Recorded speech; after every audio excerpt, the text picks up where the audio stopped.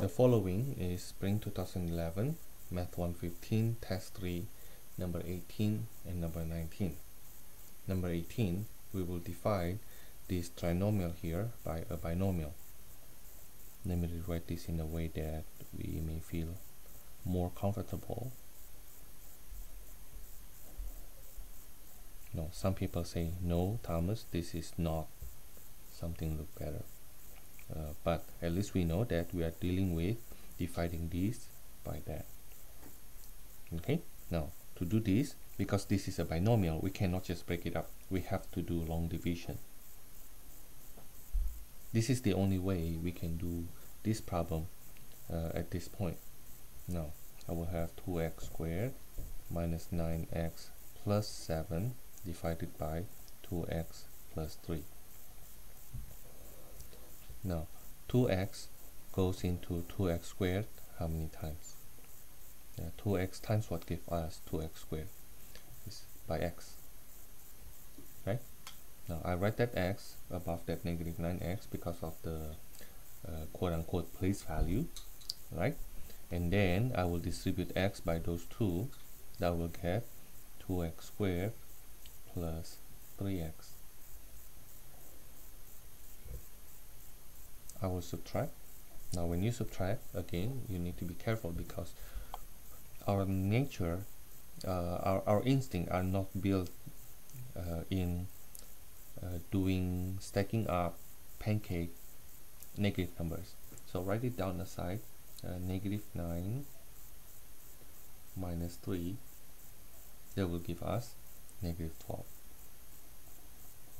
If you try to just look at this here, negative 9 plus 3, you tend to say that's negative 6x.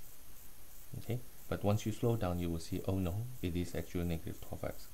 Then after this, I will bring down the plus 7. Okay, and then I ask myself again, I repeat the process again. 12x times what give me negative, 2x times what give us negative 12x here. Okay, 2x times negative 6 will give us negative 12x. We don't worry about 3 and the 7. We worry about that later. And this is negative 12x minus 18. Okay, and then I subtract again. Of course, this will cancel, right? But that one, 7 minus negative 18. You will see that's actually 25. Okay, now then the final answer here will be x minus 6 plus 25 over 2x plus 3. Okay, that's the quotient. Now the 25 comes from the remainder, the 2x plus 3 comes from the divisor. Okay, now number 19. Number 19, factorize completely.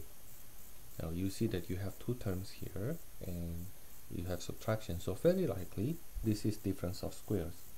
But however, keep in mind that we always start from common factor. Do you have common factor here? The x and the y, of course not, but the 16 and 64 has common factor 16. Then you have to pull this out first. 16 x to the 4 minus 4y squared. Okay. You may say, but Thomas, you know what? I can see right away that both of them are perfect square, you know, so I can do the difference of squares right away. Would that be okay? The answer is very likely no. Very likely no. And I will show you later on what is the most common mistake I see when I ask this question. Remember the word completely. Okay, you need to factorize that completely. Now let me finish this one first, and then I show you the common mistake. This is x squared being squared. This one is 2y being squared. This will then becomes x squared plus 2y x squared minus 2y.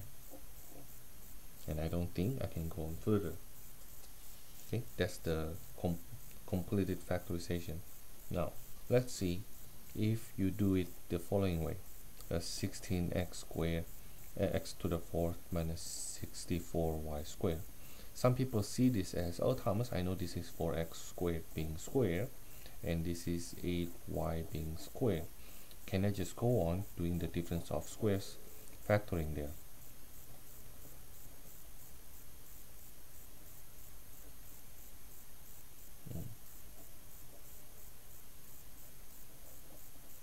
Now the fact is this: the fact that you don't remember to do common factor first at the beginning is already a big deficiency.